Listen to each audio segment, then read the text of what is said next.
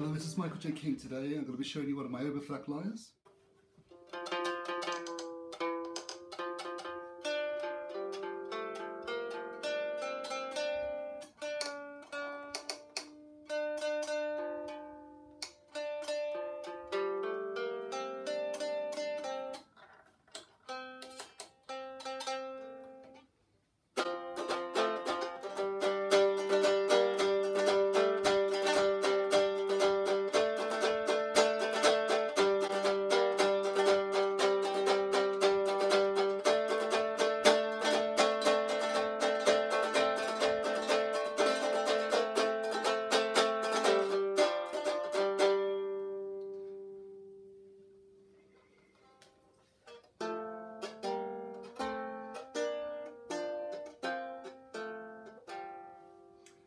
This particular lyre has been strung with the strings left-handed, which is the harp way, which is the thinnest string as closest to the body.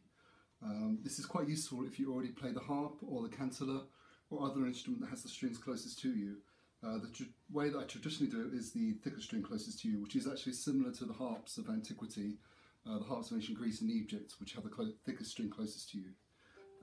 We don't actually know how they set out their strings on this instrument. We only know that from about the 10th century they were using a diatonic tuning.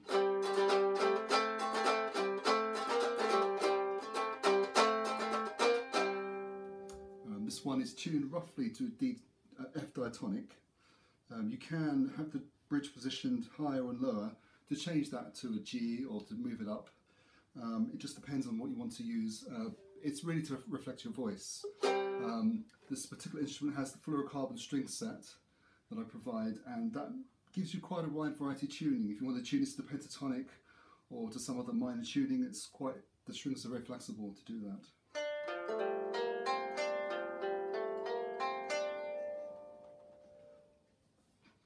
If you're interested in this instrument, they are available on Etsy to order. Now, if you want to make one, there are plans available on the Lyre Making CD-ROM, or you can buy the plans separately as a download.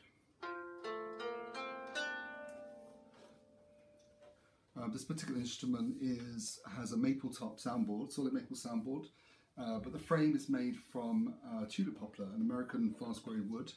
It has really nice tonal qualities. It's very light to play. I don't normally wear a strap with this instrument.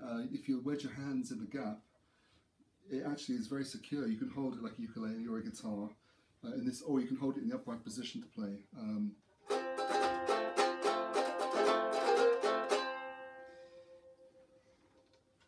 The instrument comes with a tuning key, just in case the tuning pegs get stuck. These are actually standard tuning pegs, and you can tune them by hand, but there is a tuning key just in case. The strings, there's a spare set of strings with the box. These are fluorocarbon strings, they last forever, but there is a spare set with it. There's also a spare chow gut, but these very rarely break.